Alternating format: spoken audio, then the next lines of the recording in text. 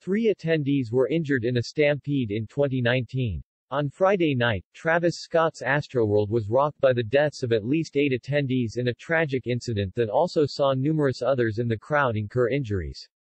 Scott and event organizer Live Nation have both offered up statements on the matter and expressed sympathies for those that died. However, the annual festival, which was not held in 2020 due to the coronavirus pandemic, has a history of safety issues.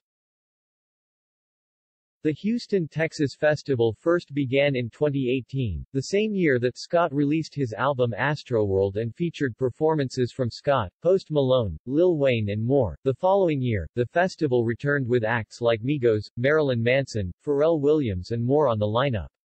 The event became best known, however, for a stampede that broke out, leaving at least 3 fans injured. On November 9, 2019, 3 people were transported to a local hospital with minor leg injuries after they were trampled at the rapper's show.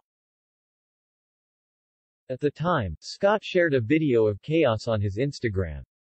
The clip showed fans toppling barriers before barreling down the street en masse. "Da youth dem control the frequency. Everyone have fun," he captioned. The post. "Ragers set tone when I come out tonight. Be safe, rage hard. Ah." He also shared more footage from the incident on Twitter and thanked everybody that pulled up to rage.